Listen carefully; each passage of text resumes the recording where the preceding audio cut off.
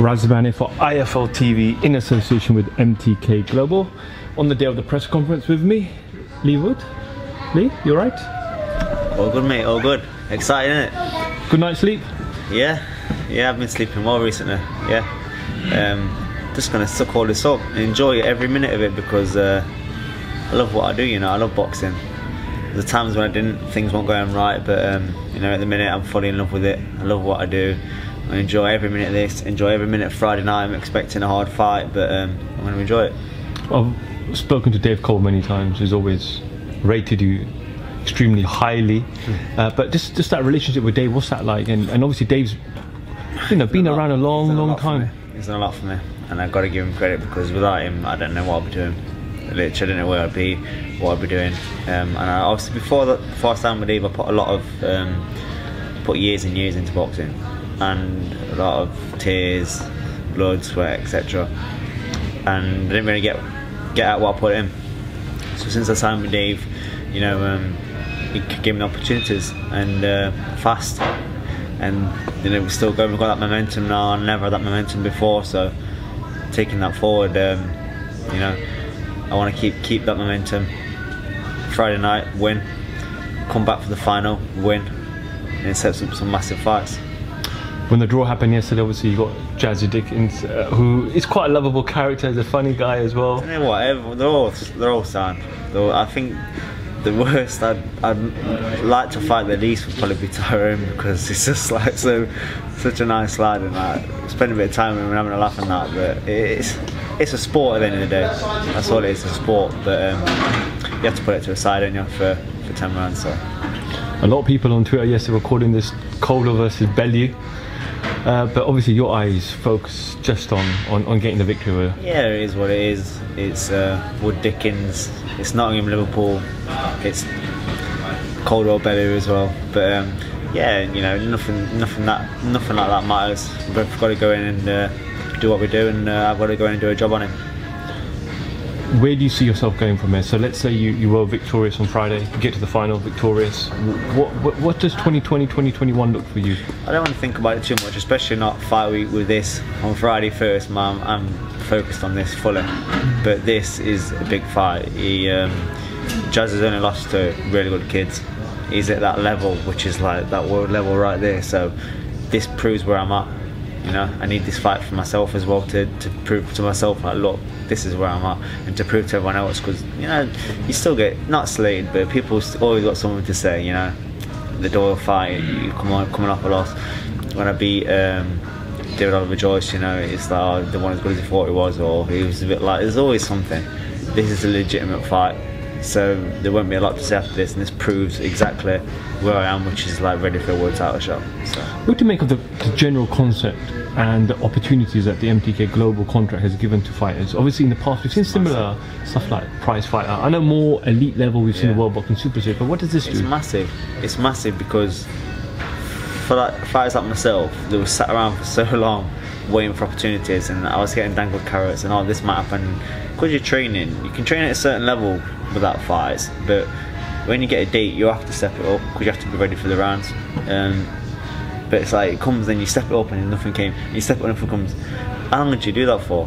How long can you train like that? How long can you live with no money? How long can you? Because they're the questions you have to answer when you're in the gym for a year. I've done it for a few years, but so these tournaments give them fighters chances. You know, look, we've got this. You're guaranteed this fight and this fight and this fight. All you gotta do is win.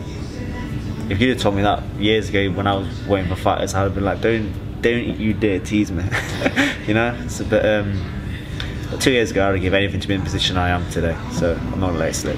Plus, you also are entitled, if you were to get a knockout, get the knockout bonus. I think it's £7,500 on top of your. Is it 7? 7.5. I thought it was 12. No. Do you know? No, 7.5. That's what they said yesterday. I think that's a bit of a fib because I think it was around 5, and if you get 2 on the spin, it's around 2, and if you get 3 on the spin, it's around 20, 25. But I can check for you. Yeah. I'll come back to you, but I'm pretty confident in saying because I've got 1, 2 on the spins around the 12 mark, I think. But yeah, it's not something you look for. You just want to go out and get the win. And if it comes, like you say, it's a bonus. It is what it is, a bonus. If you go out looking for it, you won't get it. So. Leigh, just generally, you know, you get some fighters that they need a bit of needle. You know, they need an opponent to wind them up to get up for the fight. Is that something you like as well, or you just like it? You just focus on yourself? I just focus on myself. Even training, I've not watched anything of him yet. I've not even watched the people who say he's lying. I'm not lying. I swear, I've not watched squat final fights yet, fully. And I know what he brings. I've done a bit of sparring with him. I've seen plenty of him. And do you know when in 2013 when Galahad beat Dickens? Obviously, I was there ringside. The next week in the gym, Brendan Ingle said to me, "Come over here, come over here." I was like, "What's up, Brad?" He's like, "Watch the fight." I was like, "Yeah, Brad." I was there. He's like, "You'll fight him one day." I was like, "Yeah." He's like, "Yeah, and you do the same." And it's like, Brendan used to say a lot of things, and they all came out. And I'm thinking years later, I'm thinking, "You told me about this." And it's strange because I thought that fight won't happen. You know, I moved weights and paths went different ways, and then look, we're here today and fighting. So it's quite surreal, but I know what I've got to do. I don't need any beef to get for a fight. I don't need anything like that. But he's in my way. I train very hard for this semi-final, not knowing what I've got. Sparred majority southpaws just because of the odds are stacked. There's 2 southpaws and a switch hitter, so I've been stupid not to. So it's been mostly southpaws. I'm prepared, I'm ready, and I'm going to go do number on him Friday night. Just finally, Jazza, how does it end on Friday night? I don't want to say too much. I mean, I'm expecting a hard fight. You'd be stupid not to. He's a good fighter. You know, he warrants his rank number 3 with the IBF. He warrants that. He's up there.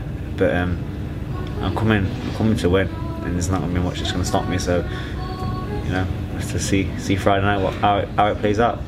Just finally, just want your opinion. There's a huge fight, international fight on Saturday night, early hours in the morning from Las Vegas. MTK's very own Tyson Fury up against Deontay Wilder. Everyone obviously saw the first fight, and everyone is generally quite split on the second fight. What is your thoughts? What happened? You gotta give him credit for what he's done with boxing. Tyson Fury, he's what a character, and you know he's got everyone talking about boxing again. But is he gonna win? Tyson Fury is best, in my opinion. Beats Deontay Wilder is best. I don't know what kind of camp he's had. I don't know what kind of camp he's had. Like when he boxed the first fight, it was not coming off a lively opponent for a long time, so it's kind of getting back in. He had them few takeover fights, not takeovers, but they weren't at the same level. So maybe that was a bit caused him to not perform at his best. But I thought he still boxed really well. Second fight, if he's at his best and he has had a good camp, I'm backing Fury to win on points. Tyson talked a lot about knocking out Deontay Wilder. Deontay Wilder said yesterday Tyson, his 2-year-old child punches harder than Tyson Fury. Do you know, heavyweight, it's just one of the things. If you get caught at the right time, at most weights if you get caught at the right time, but especially at heavyweight, one little mistake, you walk forward onto a shot, you switch off, or you don't see something coming, you're gone. So you can't say he's crazy for saying that. You know what I mean? But Tyson's a boxer, and sometimes if someone's rushing you and a boxer's relaxed and on a shot, it can come. So yeah, I won't rule it out. Leigh, wish you nothing but the best on Friday night. Thanks a lot. You know, it's going to be a very exciting fight. Potentially, that was the potential to be a really good fight. So just tune in and don't miss this. And it's headlining act for a reason, yeah. Leigh Wood for IFL TV. Thank you very much.